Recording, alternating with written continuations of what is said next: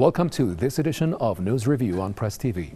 Iran's ambassador to Vienna-based international organization says no separate document is needed to revive the 2015 Iran nuclear deal.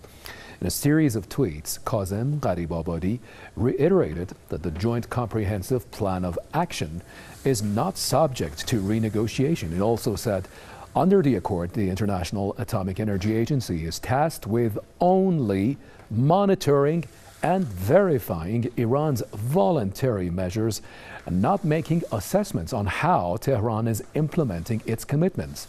He was responding to comments by IAEA Chief Rafael Grossi, who argued the upcoming U.S. administration needs to strike a new deal with Iran due to the occurrence of what he called too many breaches.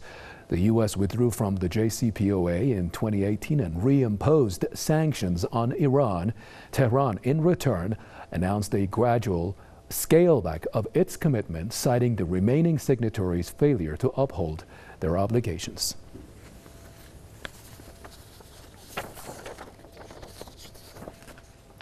I'll be discussing this with a panel that joins me right now. Luckily, I've got my hands on our correspondent, Vienna-based Homa Lezgi. It's good to see you, Homa. Long time no see. And Tim Anderson, director with Center for Counter-Hegemonic Studies via Skype out of Sydney. I'd like to begin with Vienna, obviously, and get the words from out there from Homa. Homa, what are you hearing on that? You know, it's very unlike an organization that does not necessarily need to oversee what is not in its jurisdiction. What do you hear on that? Yes, Arash, hello, and good to see you as well. Now, we have been seeing Twitter posts from Iran's ambassador, Mr. Gharibabadi, over the past few days. This is the latest that you mentioned here, his criticism of the remarks that were made in an interview by Rafael Mariano Grossi, the IAEA Director General. And previously, he'd also criticized Mr. Grossi for making similar remarks when it comes to Iran's intentions concerning its commitments based on the JCPOA. As you mentioned there, Mr. Gharibabadi has said in his series of tweets that the agency's role should purely be technical, not political. And this is something that the agency itself has said that it does comply with, that it views itself as a technical organization. And indeed, the task that the agency has when it comes to the JCPOA is based on the UN Security Council resolution that endorses this deal. This is a role that has been given to the IAEA following intense negotiations between the parties involved in signing that agreement. That role is verification and monitoring of Iran's implementation of its commitments, and then reporting that to the IAEA's Board of Governors, which would be the political entity that would make any statements like these or any decisions or resolutions, etc. So it is quite, out of the responsibilities, we could say, of the IAEA to make these kinds of remarks. For instance, in an earlier interview, saying that Mr. Grossi saying that he believes that Iran would not win or gain anything from throwing its inspectors out or from increasing its current enrichment, etc. Or most recently now what Mr. Gharibabadi referred to, his most recent comments concerning renegotiation of the nuclear deal, a very sensitive topic for Iran, because Iranian officials have said time and again that they have no intention of renegotiating the JCPOA, and all the measures that they have taken up until now, they believe can be reversed. Now, there are, of course, criticism from especially the European signatories of the deal that say some of the measures that Iran has taken cannot be reversed, especially when it comes to research and development.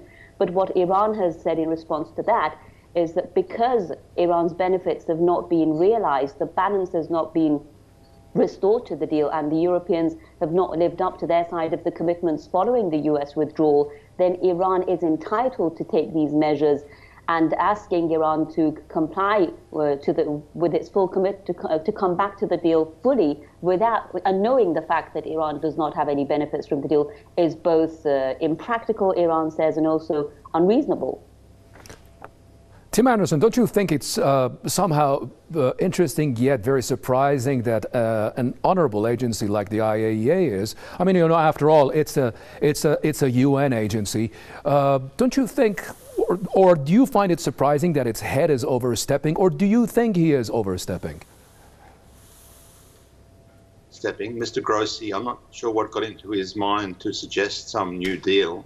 I mean, these are very different times to when the whole process began. Let's remember back some years ago, China and Russia were joined with the Europeans and the US to put this sort of pressure on Iran. Now things are very different. China and Russia have totally different relationships. And as your previous commentator said, the US has walked away from the deal, and the Europeans haven't lived up to the deal. So why Iran should be expected to go back? There's nothing in it for Iran, really. The promises were all reneged on the first time. Why would Iran go back into another deal? It's extraordinary, and I don't know why Mr. Grossi thinks it's his place to suggest some new pressure on Iran. Homa, that's the same question. I mean, why is it, I know you're in Vienna, and then perhaps, you know, through the back channels, maybe there is something, maybe somebody is pulling his strings, you know, because I'm quite myself baffled with this, that why should the head of IAEA make comments about this? Where do you think the relation, under these circumstances, where do you think the relation between the IAEA and Iran is going, you know, in light of perhaps, you know, these comments that are not very relevant? Up until this point, the level of cooperation between Iran and the agency has been at the highest because, as you know, the JCPOA envisages a vast inspection role for the IAEA in Iran, both beyond basically the safeguards agreement that Iran has with the agency, which includes all IAEA member states, and also because it involves the additional protocol, because Iran is voluntarily implementing the additional protocol as part of its commitments under the JCPOA. So if there is no deal, then Iran won't be implementing the additional protocol. And that is what gives the agency access and increased access to any locations that it says it needs to visit in Iran. So basically, according to Mr. Grossi himself and the previous Director General, Yukio Amano, this is the most robust verification regime that the agency has in any country. But Iran has said that it can make this decision to reduce the level of its cooperation with the agency if that, you know, is needed to be done. That is an option that Iran is considering, although it has not acted on it yet. What's significant here is the remarks that we heard from Mr. Gharibabadi just a few days back, I think a week ago, when he cited an interview by the U.S. representative, special representative for the case of Iran, Elliot Abrams, and he said that the U.S. representative had blatantly said that the European countries should increase pressure on the IAEA when it comes to its job on monitoring the JCPOA in Iran. And he did say that this is the type of pressure that the agency is facing from the United States, that this is, as he put it in the words of the late Director General Yukio Amano, an effort to micromanage the agency. And he did warn that we should try and stop this pressure that's coming from external sources on the agency and affecting this cooperation between Iran and the IAEA. Looking at it with scrutiny, Tim Anderson, don't you think, you know, a lot of people might argue that this is another intimidation technique, try to persuade the Iranians, get back to the terms of the JCPOA and see everything as it was since day one, you know, not perhaps, you know, with the lesser commitments that they had to do when the Europeans failed to hold their end of the bargain. Do you really think that such techniques, if it is a technique, do you really think it will yield? I can't see why Mr. Grossi is, or how Mr. Grossi is going to place any additional pressure on Iran. I think what aggravated the Iranian side, we saw a reaction from lawmakers, was the open murder of leading scientist Dr. Fakhrizadeh, and the responses or non-responses from the other members of this JCPOA. You know, I think that's particularly galling, and there were calls to withdraw completely from the agreement at that time. Maybe there's some sort of reaction going on there, but I can't see Mr. Grossi placing any particular pressure on Iran at this stage. And, you know, Tim, perhaps, you know, when one makes such comments, you shouldn't really expect to get, you know, a flag of friendship in return. Do you really think that the IAEA can count on the Iranian cooperation, you know, at least, you know, as friendly as they have been before? Well, there has to be limits, you know, and unfortunately we've seen before with the OPCW, you know, some of these UN agencies or UN-aligned agencies are subject to pressure by the big powers, and they're trying to please some people behind the scenes, maybe that's what's going on here.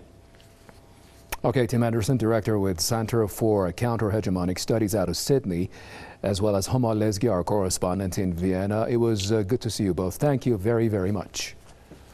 Thank you, viewers, for staying tuned and watching this edition of News Review.